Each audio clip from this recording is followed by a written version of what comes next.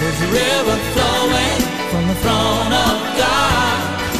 Drink from the water right now. Oh, there's a river flowing from the throne of God. Drink from the water right now. It's a river of healing. All right, so y'all ready for the word this morning? You know, when I was praying over that offering right now, the Spirit of God quickened to my remembrance an interesting service a number of years ago. I think Brother Kenny Gatlin was ministering here, and I came up after the service to receive the offering. And as I walked up the stairs here, I brushed, and my arm brushed against somebody that was standing up here. Pretty amazing. I mean, I really brushed up. Like, it's just, you know how you walk by somebody and they bump you in the shoulder? Well, I walked up and I bumped that right there in the shoulder. And I went, wow. But I didn't say anything. But what I did do was I received the offering, got talking about the offering, and I just moved over because I thought if there's someone there, well, maybe they're still there. Yeah, I did. But I didn't say anything. But I just walked in. I went right over into it, and my legs went right out from me. I just completely went down on my knees. Hallelujah! Isn't that wonderful? Now, you know, I think it was just. I don't think it was Jesus. Amen. You know, Jesus is here. Right now, He's here. He's in this house. He's in this house because you're in this house. Amen. Did you know the Holy Ghost is here?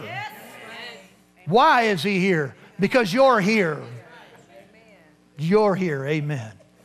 And I don't know if it was that service or it was another service, but it seemed like it was. I remember I started to pray over the offering. Yeah, that's right. I started praying over the offering, and I couldn't pray. And all I could do is just started laughing. I started laughing in the Holy Ghost. Amen. And I opened my mouth, and I tried to pray, and I couldn't pray. But it was just joy. And so here's the thing. What was very interesting is at that time, our music director was sitting in the very back, Cheryl.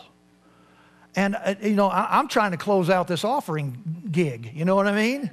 But the Spirit of God's not letting me do it. And, you know, we were in, you know, real need. I remember at that time, we just, you know, we need a little extra to take us over. But I wasn't talking about it. I really wasn't saying anything about it, you know. I'm not one to pull for money. Do you understand what I'm saying? And, you know, some people just are anointed to be able to just get up and share, and the Spirit of God moves and all that. And, but anyway, the Holy Ghost decided to do something. As I tried to pray and close out that offering, she comes running from the back to the front and drops an offering. And what happened was that first initial, when I started laughing, I tried to close it. Spirit of God just touched her. She grabbed her checkbook and she wrote a check. And man, she did that real fast. I see some activity going on back there. So she runs down and she puts the offering in there. And then next thing you know, the whole church, so many, almost everybody, just all come running and started putting the offering in. Isn't that funny? See, let me tell you something. That's a supernatural offering. Is that supernatural? Amen. So anyway, I thought I'd walk over here and see if anybody was hanging around over here. You know, over here. You know, praise the Lord. Amen. So, but you know what that is? That really is supernatural ministry. And if I'm going to pastor, I've said that with the Lord, you know, years ago. I said, God, if I can't pastor supernaturally, I don't want to pastor at all. Amen?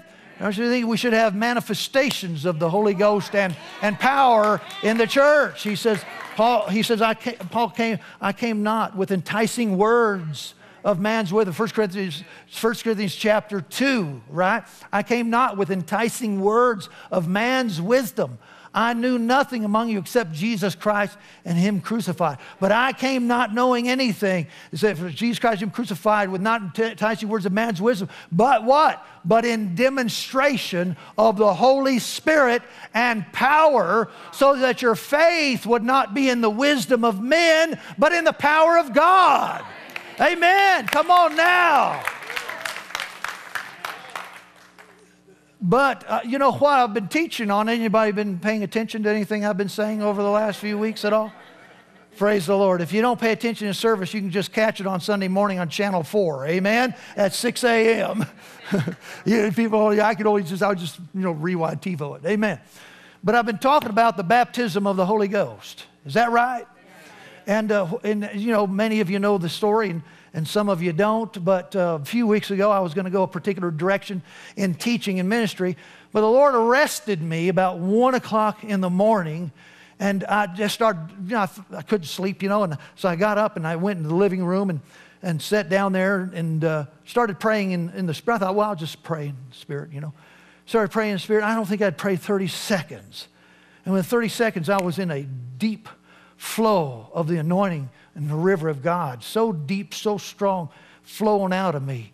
And it was one of those things that you have happen about 5 or 6 times. I've had happen 5 or 6 times in 34 years of being saved. So I know whenever Spirit of God talks and moves like that on the inside of me, deep down inside, there's something coming. It's something very important. Amen? And so I said, Lord, what is it? And on the inside of me, he just spoke so loud and clear. He says, I want you to preach about the baptism of the Holy Spirit. Preach on the baptism. And it was just so strong, And one of the things, and I shared this with you a couple of times, but I didn't tell you everything about it. You know what I'm saying? There's just some things I just didn't feel like I should say anything about, but there was more to it. And I'll just share a little bit with you about the more. And of course, I came and I preached on it, and I've been preaching on it for several weeks. But one of the things I asked the Lord there, I thought, well, I'm going to take advantage of this opportunity here, man. He's so here, And I said to him, I said, why don't you just appear to me? I mean, you talk to me so clear, so loud, it's so amazing. I said, why don't I just also get a visual too? I mean, I'm hearing you clear, loud and clear. Praise God. I'm feeling you, experiencing you. Let me look at you, But then, of course, he didn't answer that prayer. I didn't get to see him. I saw the ceiling and the wall and the TV and all that. But then I asked him this question, because I've been on a path, and I'm still on this path of ministry and teaching. But I said to the Lord, I said, but what about grace? That's what I said, exactly like that. I said, what about grace? Because that's where I love preaching and teaching along these lines. I've learned so much, and I've been walking in so much, just joy and freedom in God, and I really don't want to get off of that path, so I don't want to move away from that. But it was a very comforting response. He said to me, he says, the Holy Ghost is the Spirit of grace. So whatever you do, and no matter what you do, what you preach, the Spirit of God is the Spirit of grace. Amen. Amen. But I didn't know where that was in the Word. I just knew I'd heard or I'd read it. And so anyway, the Lord stirred my heart up about that again. And I want to look at the reference over there in Zechariah. So go with me in your Bibles to Zechariah chapter 12. Zechariah. Praise God. And we'll see. Take a look at this. Because I have a mandate from the Lord. And that mandate, go preach and teach my people faith. Amen. And then a couple years ago, the Lord ministered to my heart, and he said this to me. He said, the word of faith, as far as that's a movement, now God is moving in the midst of it. It's been going on for 2,000 years, by the way. I do want you to know that. It's just not something that's in the last, 30 or 40 years or 50 years. He says, but in this present time, he said, the word of faith is anemic where grace is concerned. And so that's where the Lord put me on that path. And that's a whole nother testimony of how he did that. Amen. Put me on that path of understanding grace like I've never understood it before. And it brought balance. It just brought a great balance into the message of faith. Amen. Because really, the Bible says that we're saved by grace. Did you know that? Is that right? We're saved by grace. Are you saved? Through faith. And that not of yourself, not of works, lest any man should boast. And so it is a message of grace. It's a revelation of grace. And what does faith do? Grace is God's part. Amen? Faith is your part. But remember this, that your faith came from Jesus also, which is by grace. Is that right? So even your faith is something that's been given you by the grace of God. You don't earn your faith. The Bible says faith comes by hearing, and hearing by the word of God. So grace is God's part. God has done all the work. It's called the finished work of Jesus Christ. Amen. But where does faith come in? Faith accepts it. Faith believes it. Faith receives it. Faith takes it. Is that right? Amen. That's why we have to understand and understand faith and because we understand grace and what belongs to us, but then learn how to receive and take it. Amen. It's a wonderful thing. So look at here again at Zechariah chapter 12 and verse 8. It says, "In that day the Lord will defend the inhabitants of Jerusalem. The one who is feeble among them in that day shall be like David, and the house of David shall be like God, like the angel of the Lord before them. And it shall be in that day that I will seek to destroy all the nations that come against Jerusalem. And I will pour," that's really important, "I will pour on the house of David and on the inhabitants of Jerusalem the spirit of grace and supplication. Then they will look on me whom they pierced. Yes, they will mourn for him as one mourns for his only son, and grieve for him as one grieves for a firstborn." Well, who is that talking about? That's a prophetic word concerning the Messiah, Jesus. Amen? And notice what he said. He says, "I will pour upon them the spirit of grace." Look at what it says then. "They will look upon him whom they have pierced." I want you to know that the spirit of grace always points you back to Jesus and the finished work. That's right. That's right. Do you understand? You see the order here. He says, "I will pour upon them and pour out on them the spirit of grace." Unmerited, unearned, undeserved favor from God. It's not based upon what you have done or what you haven't done. It's based upon what Jesus has done. Amen? And that's where the Spirit of God, this is one of the things that I love about the Holy Spirit. When you get baptized with the Holy Spirit, He reveals Jesus to you. Yes. He doesn't bring you under bondage. He doesn't bring you under a bunch of religious rules or laws or any kind of rituals that you have to keep in order to please God.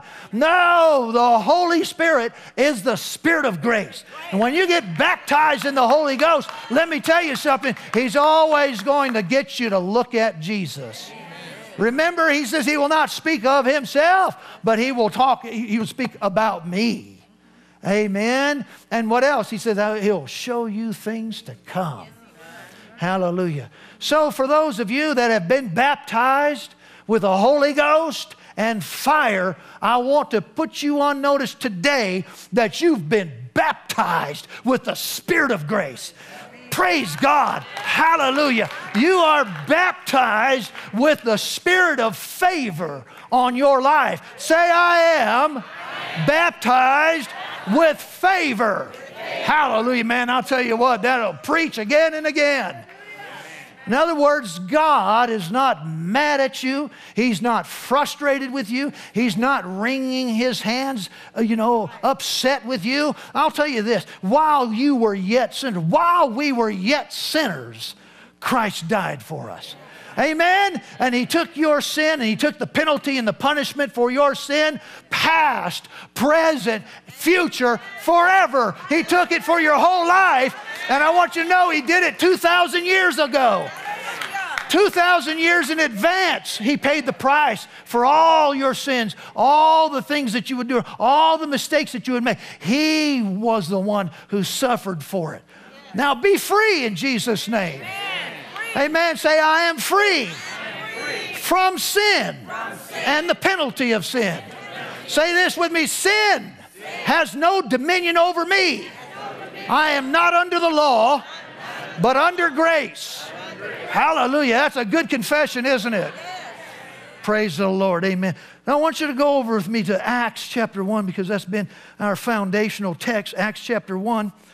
And we're going to pick up there in the first verse. Hallelujah. I just love teaching and preaching about the Spirit of God. Amen.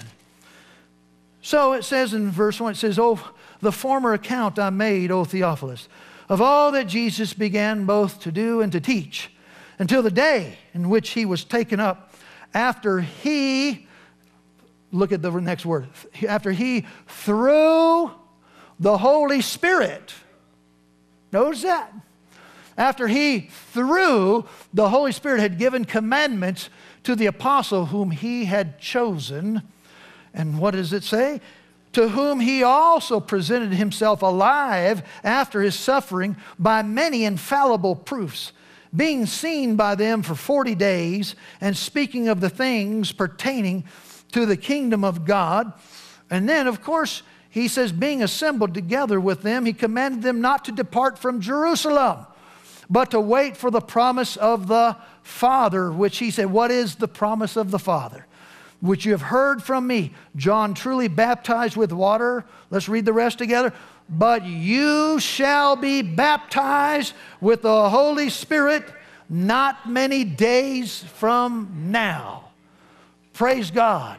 That's the promise of the Father. He commissioned them.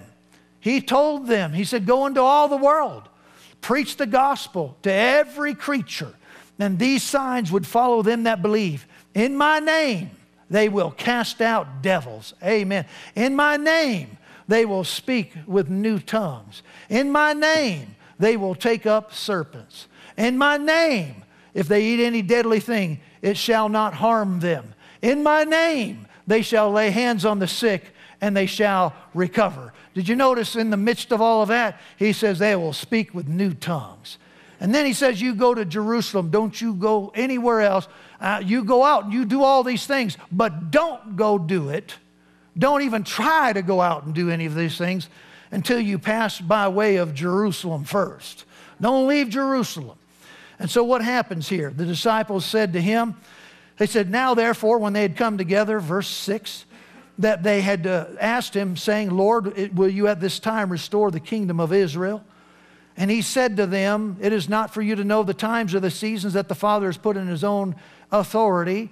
But," verse 8, what? Come on. But you shall receive power when the Holy Spirit has come upon you, and you shall be what? Witnesses to me in Jerusalem and in all Judea and Samaria and unto the ends of the earth."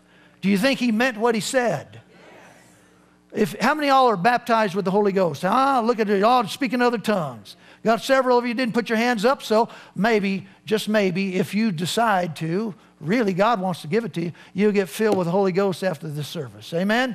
How about this? How about you just get filled where you're sitting while I'm preaching? How about that? How about it?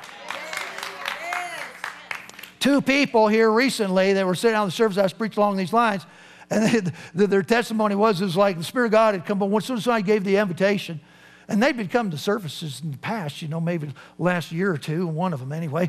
And but as soon as I gave the invitation, the Spirit of God just come over them and touch them. They could get down here fast enough. This is wonderful. It's so easy to get folks filled with the Holy Ghost like that. Amen. God confirms His word with signs following. And I believe Him for that. I expect that to happen. Amen. And so if you're baptized with the Holy Ghost and you've received their heavenly prayer language, then this is you right now. What happened when you got filled with the Holy Ghost? You received power. You did. You received dunamis, miraculous power. Amen. I'm not against prayer chains. That's all right. I used to be, because a lot of times folks would just, they wouldn't even do any of their own praying. They just put themselves on a prayer chain. Get everybody else doing all their praying for them. You old lazy thing, you. Come on now. I'm going to ask you how many prayer chains you are on, dude. Huh? Come on now. So, of course, so I thought, well, you know what? Folks need to learn how to do their own praying. Amen? You need to learn how to believe God for yourself. And that way you can comfort the others with the comfort that you're comforted by because you've learned how to believe God. Amen? You learn how to pray. But you got all this power on the inside of you. You got miraculous power that God can manifest in so many different ways in your life because you're baptized in the Holy Ghost. Amen. And then what happened? It says on the day of Pentecost. What happened on the day of Pentecost? Suddenly, there came a sound from heaven as of a rushing mighty wind, and it filled the whole house where they were assembled together. And it wasn't just the 12 apostles. Amen. There was 120, approximately 120. And they all got filled. Cloven tongues as a fire appeared over them.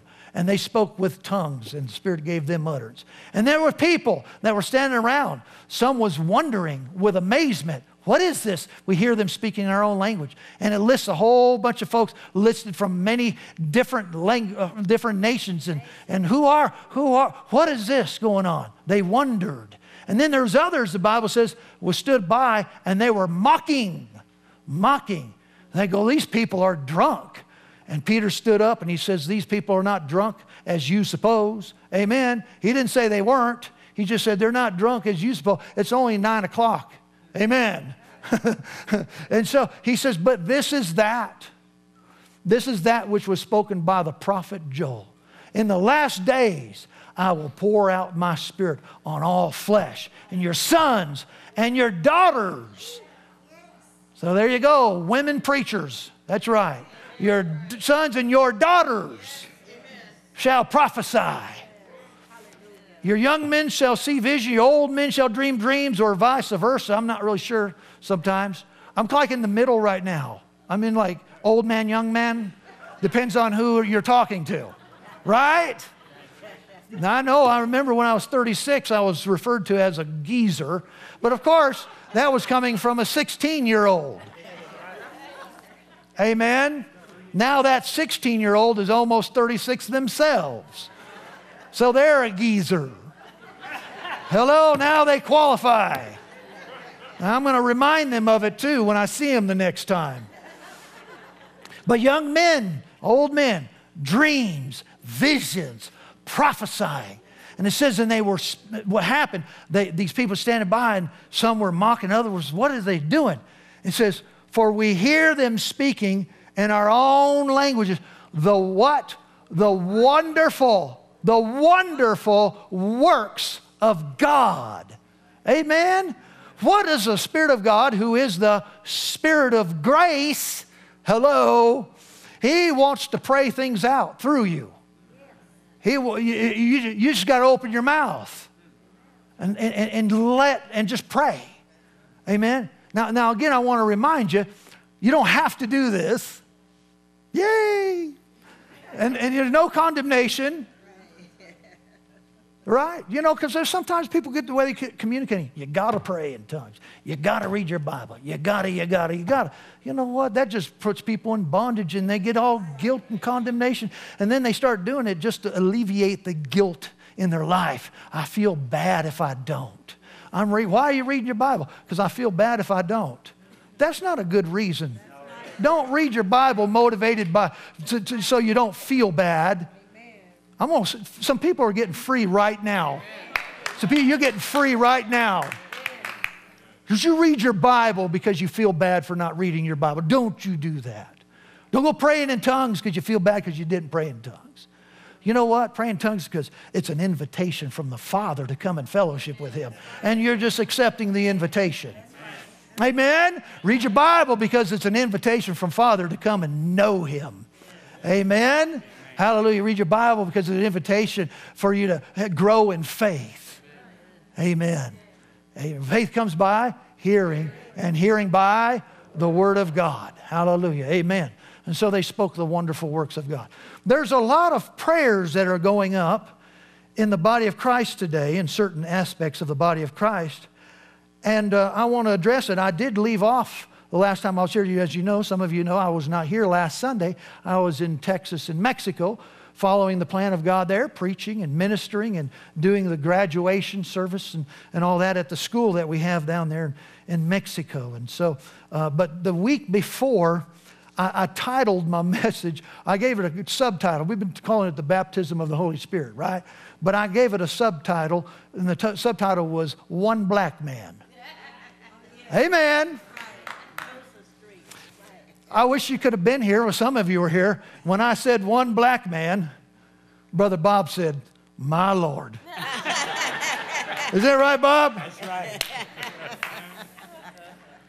I called it one black man. The reason why I called it one black man was to remind you of one of the greatest, or if not the greatest, revival to hit the world. And that was the Azusa Street revival in Los Angeles. And there's a lot of teaching and preaching that goes on about different kinds of moves and things like that. The certain kinds of awakenings, the Great Awakenings, the Second Great Awakening, and we want to have the Third Great Awakening. But the Azusa Street revival is something that's kind of glossed over. But that is a huge thing that took place in Azusa Street, Los Angeles, California. And God used a black man by the name of William Seymour. Did you know that millions of people from around the world in that 3 or 4 year period traveled to come to that little old church, that little old stable, that clapboard building there? It used to be a feed store, and then they turned it into a mission house. Well, I hope you were blessed by the message today. I'm going to close out our broadcast today by giving you an opportunity to make the most important decision that you will ever make in your life. In fact, it will affect your entire eternity. And that is to say yes to Jesus Christ as your personal Lord and Savior. The Bible says that there's no other way of salvation, and everybody needs to be saved. And so there's no other way to be saved except through Jesus Christ. The Bible says He came and He laid down His life for us, and He was sacrificed and crucified, and on the third day He was raised from the dead. The Scripture says that if you believe that Jesus Christ is Lord and you confess that, and if you believe and confess that Jesus was raised from the dead, you shall be saved. So why don't you do that right now? Humble yourself right now by surrendering to the Lordship of Jesus Christ. Here's how you do it. Pray this prayer. Say this. Say, Dear God in heaven, I come to you in the name of Jesus. I confess that I am a sinner in need of a Savior. I acknowledge that Jesus Christ is Lord and Savior of the world. Lord Jesus, I believe that you were raised from the dead. I ask you to come into my heart and save me now. In Jesus' name, amen. If you prayed that prayer, I believe that you were just born again in your spirit. The Bible says, whoever calls upon the name of the Lord to be saved will be saved. And now you need to grow spiritually. One way that you can grow spiritually is you need to get plugged into a good local church. And if you don't have a home church somewhere, we invite you to come right here at Faith Alive Christian Center. And we'd also like to help you to grow spiritually. So contact us. Let us know that you prayed that prayer, and so we can help direct you in your spiritual growth. Again, thank you for joining our broadcast today. God bless you, and we'll see you next week. And beside the river. Thank you for watching Demonstrations of Faith, a ministry outreach of Faith Alive Christian Center in Reno, Nevada.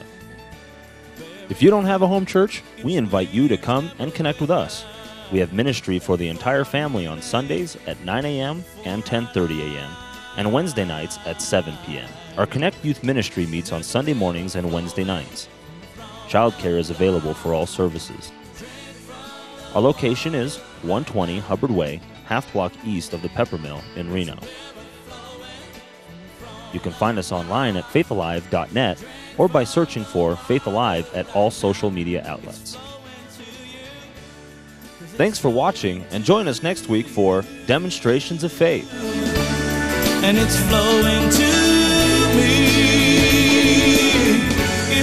Holy Ghost.